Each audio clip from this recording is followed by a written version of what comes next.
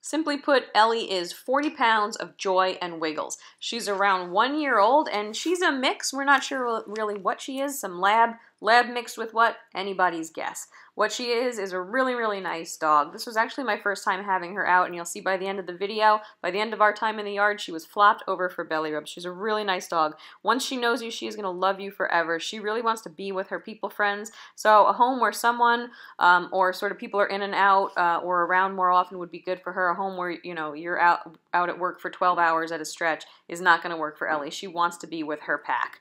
She gets along with some dogs, so if you have a pup at home looking for a friend, let's do a meet and greet, see if you're a match, see if they're a match, and see if Ellie is meant to be with you.